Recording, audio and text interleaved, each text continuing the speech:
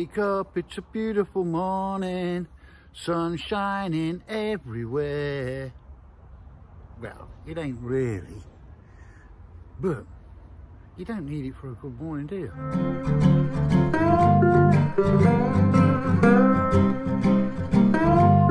This morning, I've come to a bit of a dilemma.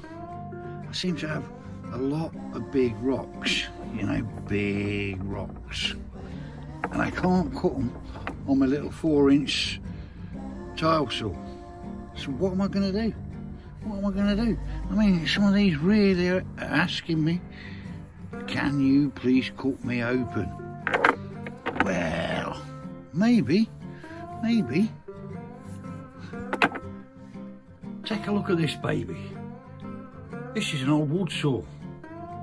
I've had this years, absolutely years. And I've done a lot of wood cutting with it in the beginning, but this last, 5-10 years, it's just sat around doing nothing. And I'm just thinking, should I be turning that into a rock saw? Well, I don't know if you can or not, but we're going to have a go today. I suppose the first job is to get in there and have a look if I can change the blade. Rock saw, stones will not cut on a wood blade, so I'm going to have a quick look round.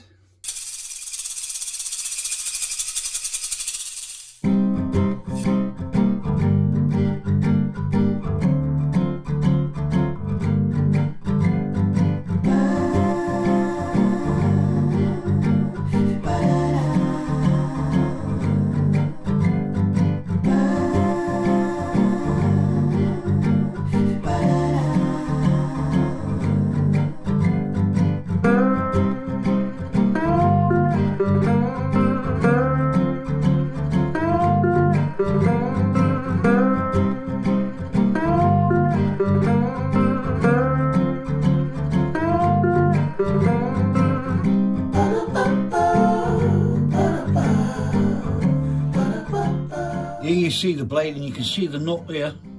It's going to, come off.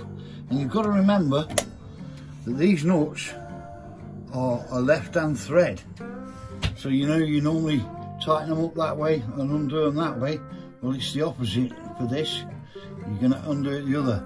Now, another good little idea is when you're doing this,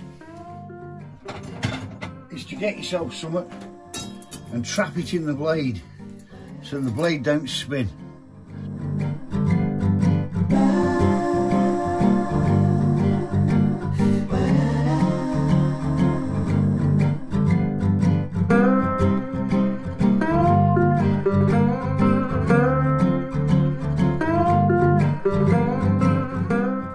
That's opened in, it's got a disc that holds it. Let's try take the blade out.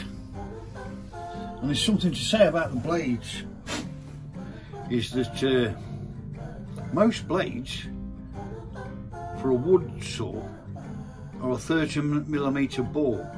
So that bore there is 30mm. And most, tile saws and grinders and so forth like that are a totally different size, of 20mm, 22mm, 23mm. This is 30. Now, to find a blade took me ages. And I could only find one company that do me a blade. And, even though my shaft, that's the piece that goes in the middle, is 20mm, the actual blade sits on here, which is 30mm. Now, in the future, I might cut that off so I could get a smaller blade and use the centre bore thing, because the blades that I found was only 250mm big, and I really wanted a 300mm, but we've gone forward with it, and we'll see how it goes. But let's show you something about the blades. What's important about a blade? I don't know. What's important is that you get a blade that hasn't got any cuts in it or any problems with it. Can you see that? That's just a continuous sort of like diamond piece where it goes round. It's continuous. There's no gaps in it, no thingies. You know, like if we're talking about, I've got an old blade here, this sort of thing with gaps in, and I'll also show you a few other blades, you know, to get you on a situation. They will cut your fingers. They will cut your fingers, no problem. A couple of seconds, your finger will be off. Hopefully, this blade ain't going to do that. I don't know until I've actually got there and I'm testing it out. It's going to be a bit of fun.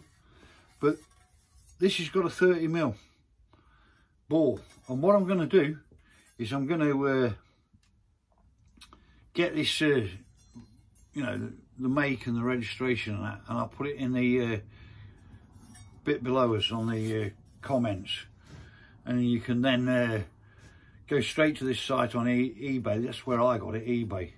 Another thing about these blades is that they need water, you know, and this all looks terribly not, you know, going to be any good with water, but we need to know which way that goes round too, which in my eyes is the wrong way. It's got to rotate this way, down. We'll see if it fits the shaft.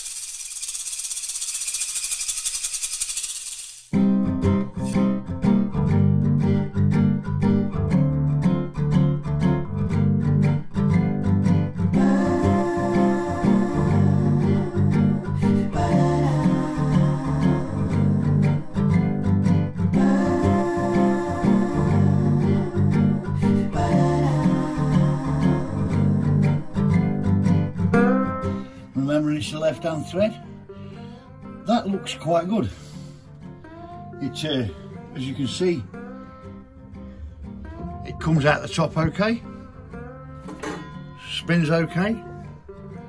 Now we've got this water problem. The next job I'm going to do is I'm going to take this off so I can work out some sort of drainage system for the water to drain back in to a bucket or something underneath. So, you know, a little bit of quick movement and we'll have this done.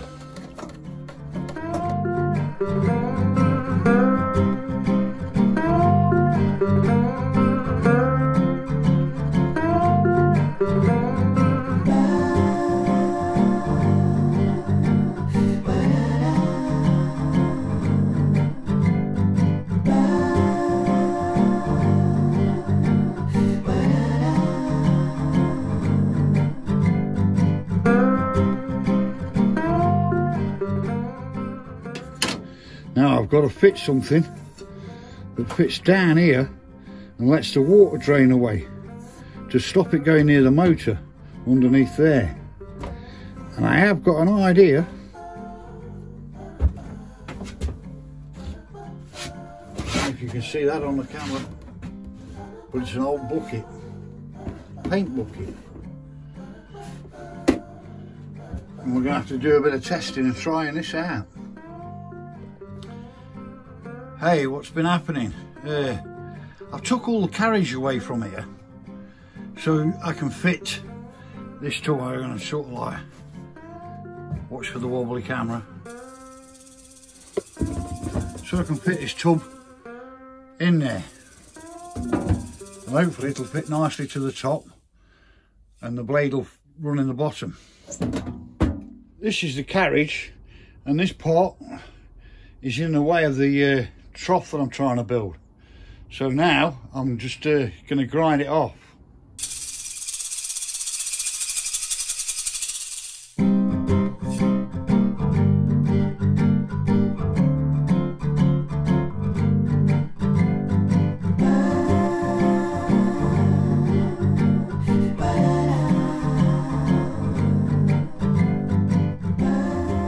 As you can see, I've taken out all the mechanism that was used to hire the blade.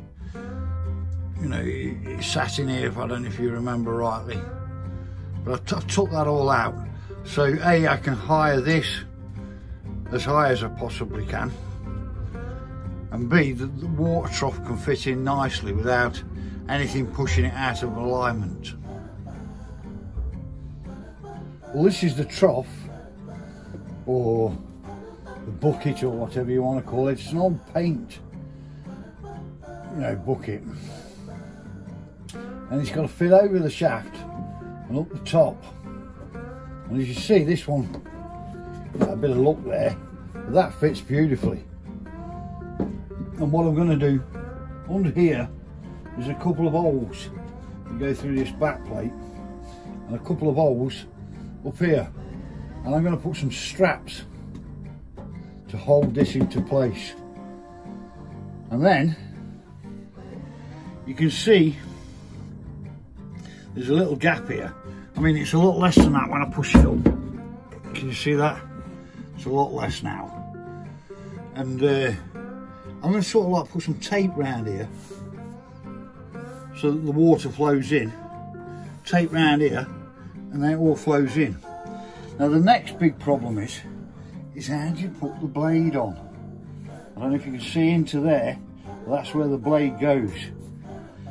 Luckily, there's just enough room to do it by hand.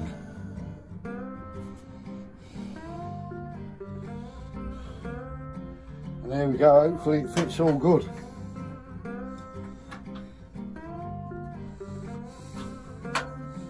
There's not a great lot of room.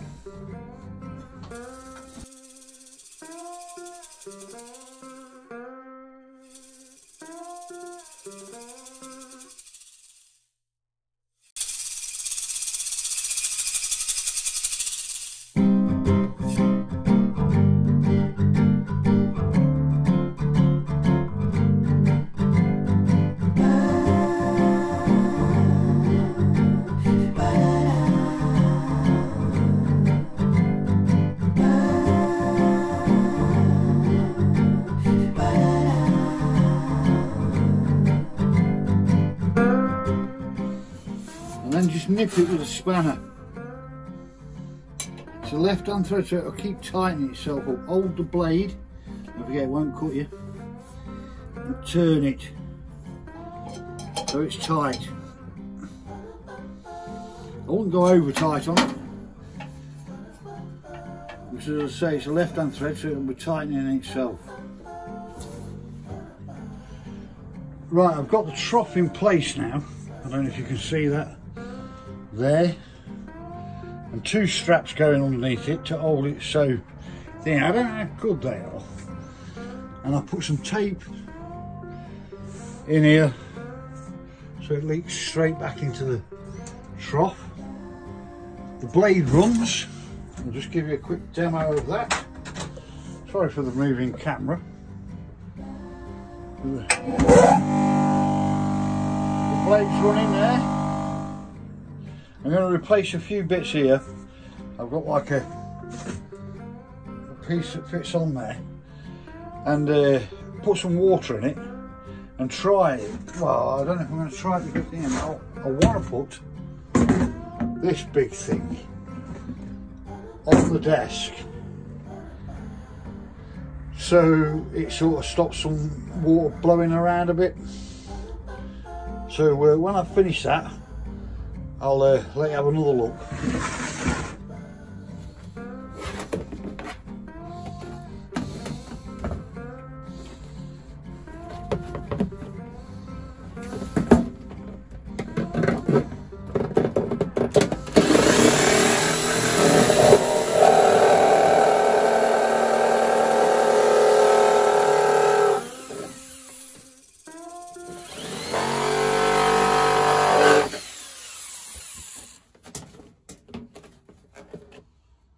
Voila!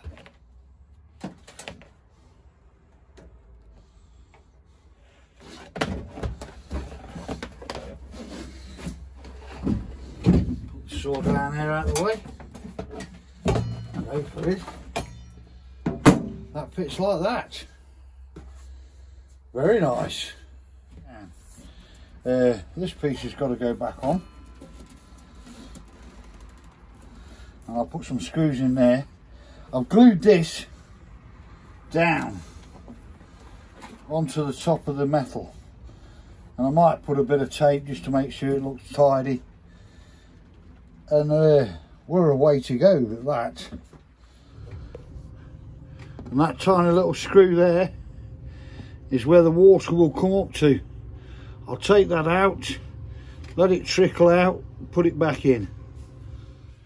Now, does it work?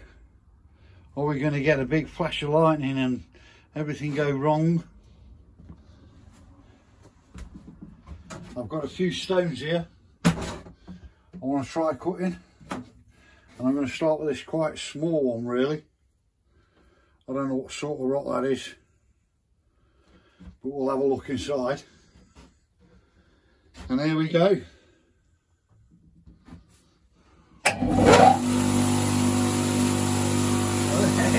There's a bit of a problem. I can see there's a lot of water leaking down.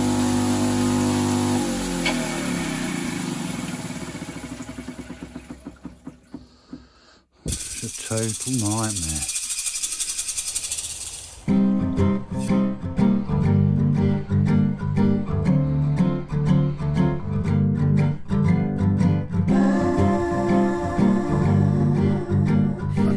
For too long, but in fact I had a brainwave. What do you reckon?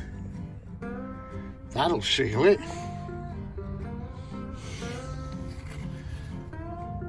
Pipe insulation. Oh well, we'll see how it goes on there. The moment of truth. Is it still leaking? Well, that looks all right to me. Now to see if it'll cut a stone. Still got the same old stone. Let's have a go. I'm not sure which way to cut it though.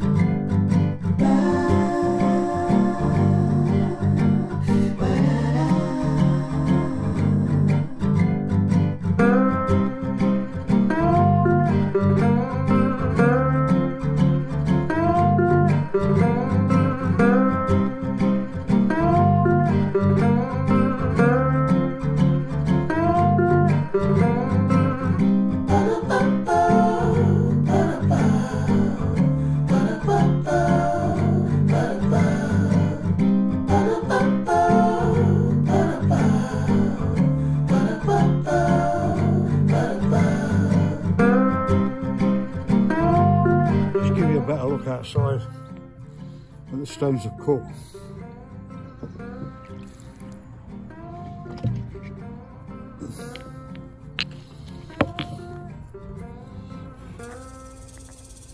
Can you see that better?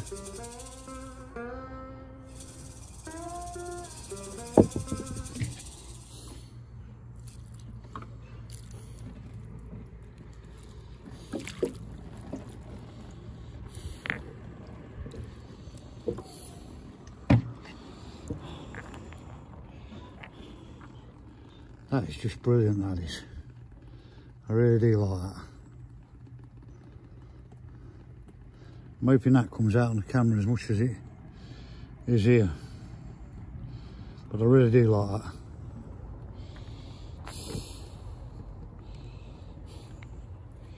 This has got a mockly feel. Bit different, eh?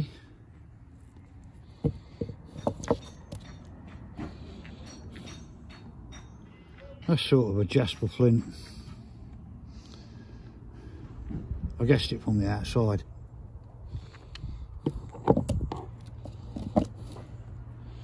Another agate feel. Sort of a blue thingy, but no real markings in it.